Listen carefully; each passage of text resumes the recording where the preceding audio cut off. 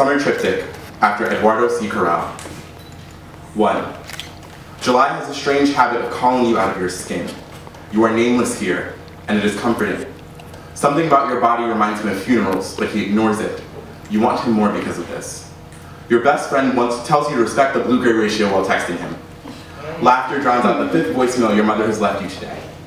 On the empty express queue to his apartment, you realize traveling this late means sunrise will not meet you alone again, too. The last 2 men you slept with recognize the blue of chlorine faster than the scent of their grandmothers. They are surprised to learn you do not swim. You want to tell them a lifetime spent gargling floodwater prepares you for much more treacherous bodies. You cannot afford to love another ghost unwilling to memorize your phone number.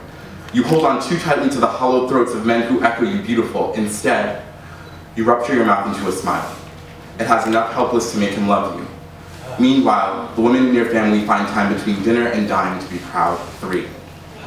On a night you are unwilling to leave, your father will come to you in a dream. He will say that your tongue is only good for claiming borrowed things, that your birthright will always outrun you. Before you wake up, you will remember all of your heroes died trying to save themselves too. Thank you.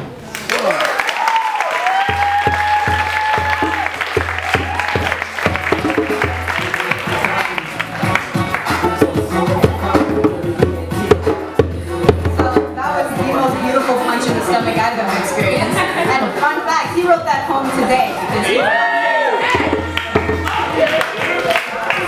Coming up next to the mic is the heartthrob of all heartthrobs and the most perfect human being I know, Connor Sampson.